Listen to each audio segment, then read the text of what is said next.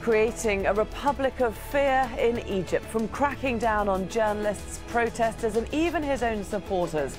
The Egyptian president is accused of failing to improve human rights.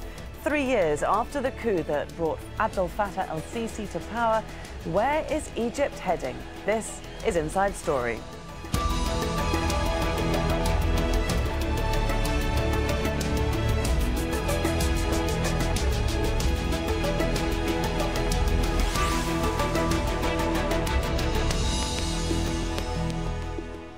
Hello there and welcome to the programme. I'm Laura Kyle. Over the past 5 years, Egypt has seen revolution and counter-revolution, a brief spell of civilian rule, then a return to military rule. President Abdel Fattah El Sisi led the military coup in 2013. Since then, rights groups say the liberties of Egyptians have been eroded in every way possible. Thousands of civilians have been tried in military courts. Many more are in prison. The government has effectively banned protests and hundreds have been sentenced to death following trials which are criticised as unfair. Well, the latest organisation to sound the alarm is Egypt's own official rights watchdog, the National Council for Human Rights. Its latest report describes widespread abuse in prisons where torture and overcrowding have become commonplace, forcing prisoners to take turns sleeping because of a lack of space. The rights report says pre-trial detention is being used as punishment in itself and that pre-trial jails are particularly overcrowded, holding 300% more prisoners than they should. It also talks about high levels of forced disappearances, which are often blamed on the Interior Ministry's security forces.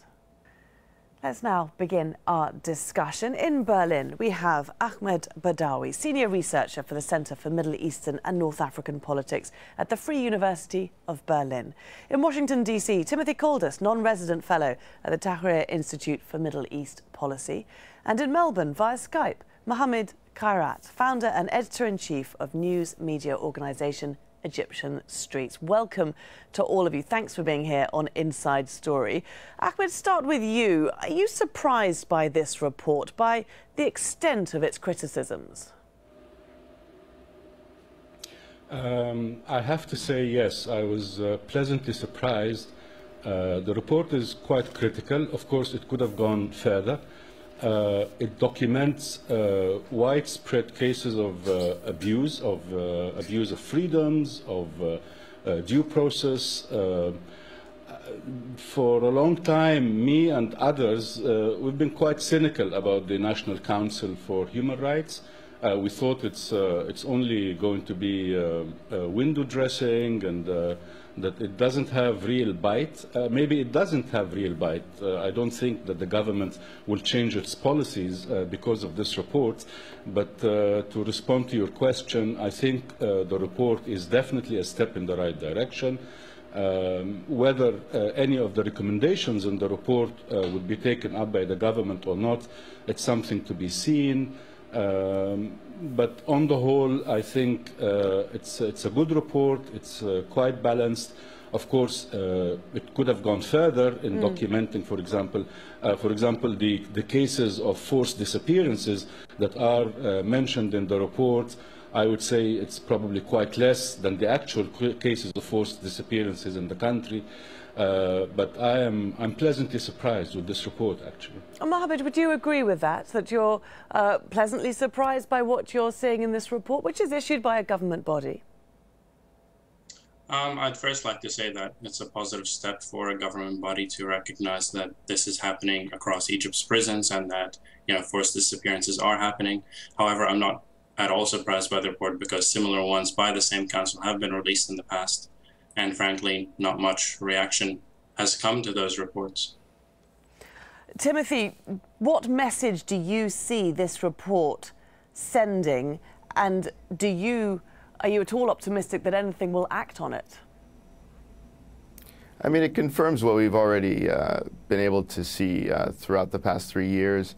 Of course, it's great to have it come from a government body because then it's more difficult for government officials to evade accepting that this is going on.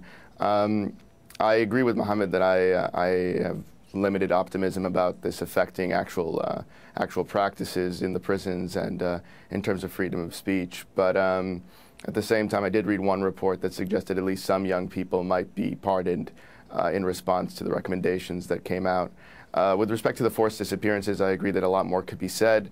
It does appear that there might have been some tension between different members about how serious they took that particular issue, with Mohammed Fayed claiming that that the numbers were being exaggerated in the foreign press, and Mohsen Awad emphasizing the significance of this issue.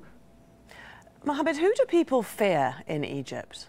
I think the people fear, in my opinion, a completely ineffectual parliament, a parliament that no longer really represents them or stands for their rights when, we've had a parliament now for 4 or 5 months that hasn't necessarily discussed issues such as human rights because it has been involved in other discussions such as, procedural issues. That is the biggest fear for many people in Egypt, that in the long run, nothing changes.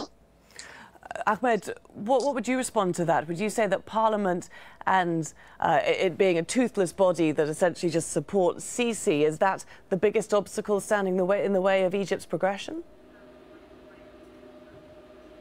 Biggest obstacle, I don't know. The problems in Egypt are so deep, they're structural. A lot of the problems have to do with political culture in Egypt, with the entrenched attitude of acting with impunity by the state. There are also lots of problems, lots of societal problems. The regime that is ruling Egypt now did not come from outer space, did not come from Mars. It is a product of a society that has been depoliticized, that has been ruled by fear and by propaganda for the last not only 30 years, but actually for the last 60 years. The problems are deep. I would say the biggest obstacle now, in my point of view, is the incapacity of a real opposition to take shape. In the opposition, they are also suffering from the same problems that are plaguing the regime and also the Muslim Brothers. You can also find the same authoritarian attitude, the same reliance on hearsay. There is no real evidence-based attempt at policy making. So the problems are really deep, and my argument is that this regime is a product of a society that has been failing, and it is ruling over a state, and the state itself has been failing for so many years. And to come out of the myriad of problems that we have now is going to take a lot of effort, and I don't see this effort happening now in any organized, strategic, vision-led way. Timothy, do you think the opposition has been broken in Egypt? I think that the opposition is highly disorganized, and a lot of people have become dispirited and frustrated from the past few years and seeing either friends and colleagues imprisoned, the repression of protest, and also the last couple of elections being kind of overwhelmed by either the security apparatus picks or their supporters. There's a lack of confidence in their ability to affect change, and that kind of undermines momentum of their supporters and their activists in terms of participating to build a movement or an organization that could offer some substantial challenge to the current government. I mean, do you agree that Sisi is almost running the show single-handedly? I mean, is there anyone else making the decisions? Not. No, that's I think that's a myth that exists among people who don't really understand what's going on. The reality is that Sisi is one of many actors that are competing to control the situation. In reality, the government is broken into a number of institutions that compete for power and defining power in their favor. So you have the judiciary, you have the interior ministry, you have the military, connected, of course, with Sisi, and then you also have the intelligence apparatus. And these organizations, while they do share a number of interests and will act in concert when they have mutual interests, also at times will behave in ways that are opposing to one another or might undermine one another's objectives. You saw it with the island decision in the judiciary annulling the agreement with Saudi Arabia. This was a major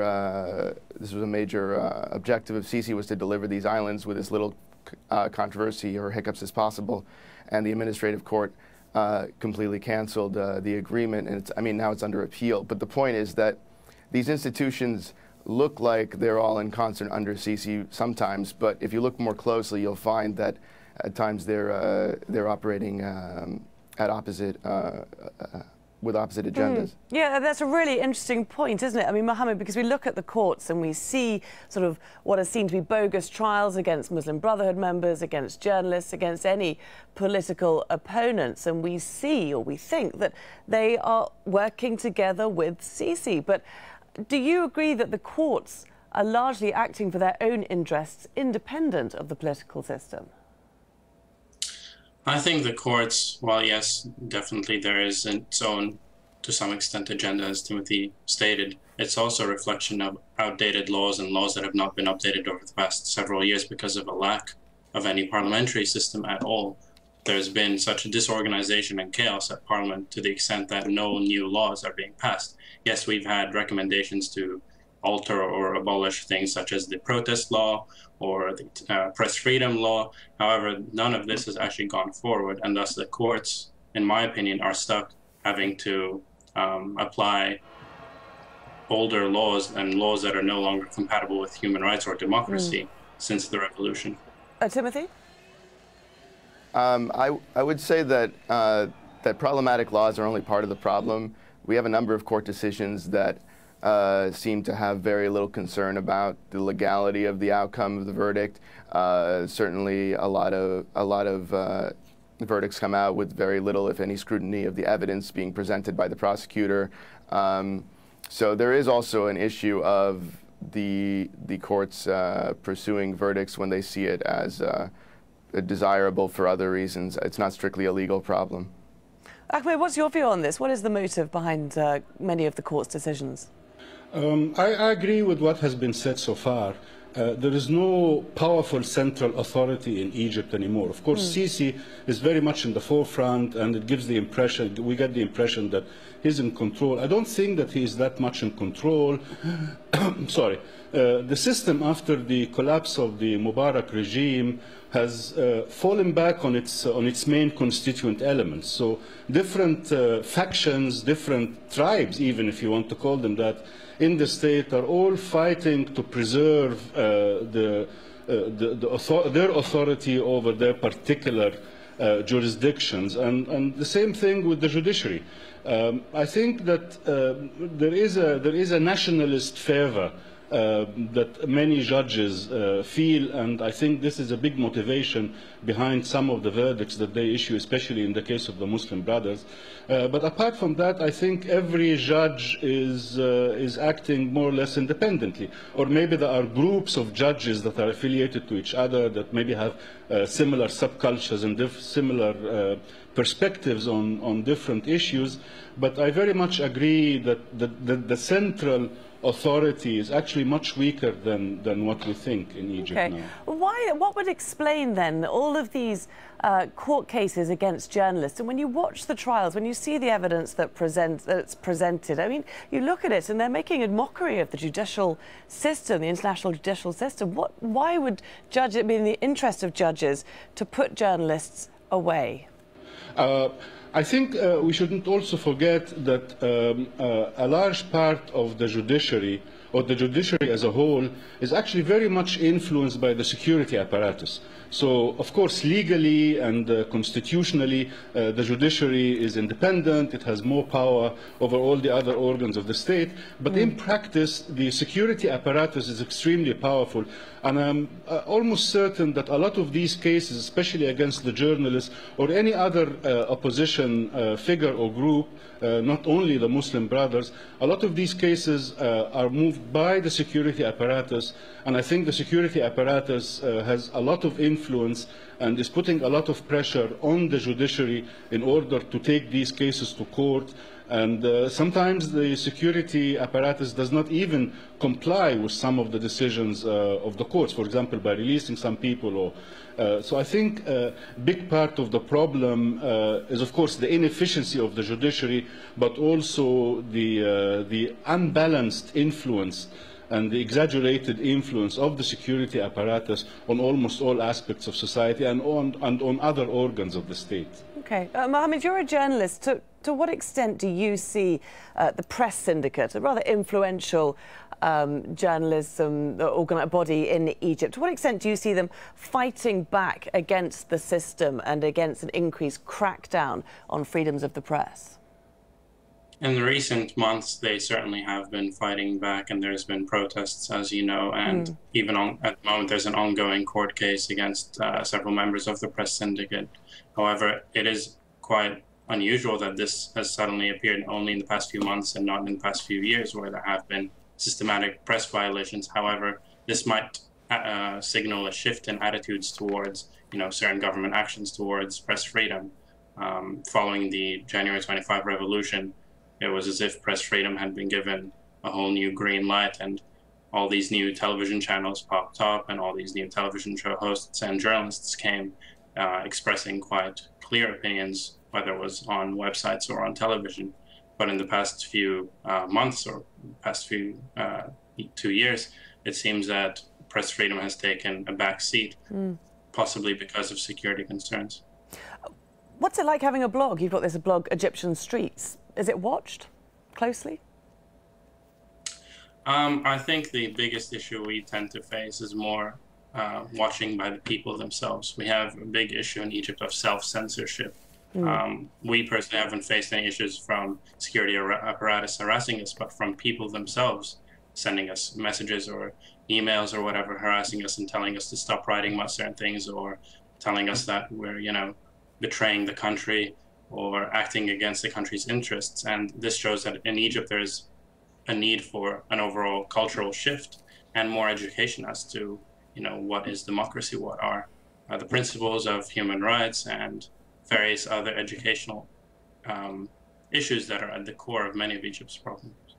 Timothy, Mohammed mentioned just there a justification for the crackdown on freedoms, often in the name of security. How fair a point do you think that is?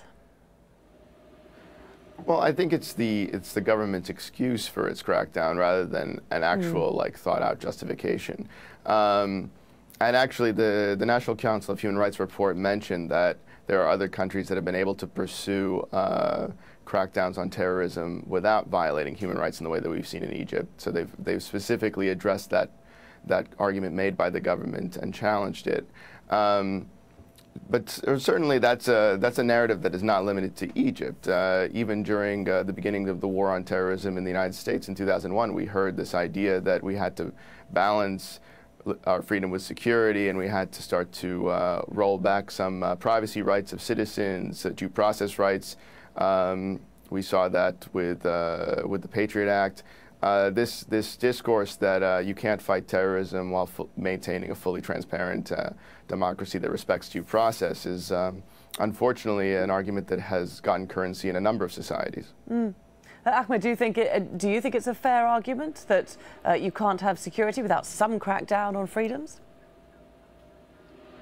Of course not. I don't think it's a fair argument at all. I think one of the best ways to ensure stability and to maintain security is to provide freedoms. Freedom is the way that would secure society itself against any subversive attempt, whether by terrorists or by corrupt elite. So I totally don't agree with this argument.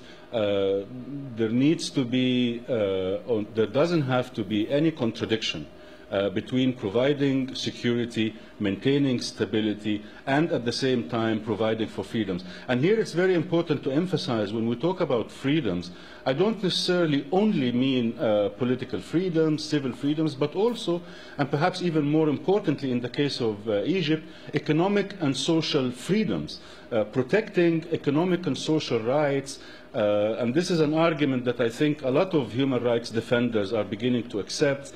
It's the economic and social rights and fighting to protect them and to provide them is something that touches people more closely. And I totally agree that we have a problem in creating a culture of freedom, a culture of respect for human rights, on the level of society as a whole, and I think focusing on providing and protecting economic and social rights may strike a chord with the people and may sensitize people to these issues more than just the focus on political rights. It's not that political rights are not important, but what I'm saying is they have been overly more emphasized on the expense of social and economic rights. Just give us an example of what you mean by economic and social rights. Access to clean drinking water, access to adequate housing, protection for the handicapped, all these things are, even the fact that as a normal, average, even poor citizen, when you enter a police station, you should be treated with respect. Your integrity should be, all these things, all these aspects that affect the people in their daily lives. Protection of the rights of workers. We have some workers now that are being tried in front of military courts for exercising their very normal right to demonstrate and to go on a strike. All these things, they touch people's lives more, and I think by focusing on them maybe is a kind of shift of strategy that we need right now. We need to bring all these issues closer to the people, to the things that affect the people in their daily lives, and I think that might have a very good positive outcome in terms of the cultural shift that Muhammad was talking about. Mohammed, do you see any improvement in these areas, in people's daily lives, and the very basic, like access to clean water, basic respect? I think definitely that is the first step, or the major step that the government, or whether it's under President Sisi or any future government, should take. Infrastructure, health, education are key, problems that Egyptians on a daily basis continue to face. We've had many social media pages, for example, in the past year, revealing the really bad quality of certain health providers across the country. And so starting with health and education is the primary objective. However, at the moment, this does not appear to have occurred, and security and stability and the economy have taken the forefront of discussions in the political sphere. Timothy, I know you spend a lot of time in Egypt, most of your time there. Is there a sense of optimism on the streets that things are going to get better? No, unfortunately. I mean, realistically, people's quality of life in standard of living is under a lot of strain right now. I mean, before the concerns about political rights or anything like that, it's just the fact that inflation is in double digits. The currency was just devalued very dramatically in March, and looks like it's about to be devalued again based on the comments of the central bank from the other day.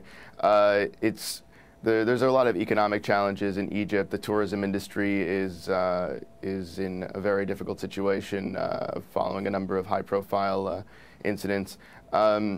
So no, for the most part, people find that the cost of living is rising, salaries aren't keeping up, jobs aren't really available, and the government is aware of this and struggling to find a way to alleviate some of that pressure, but it hasn't been very successful as of yet.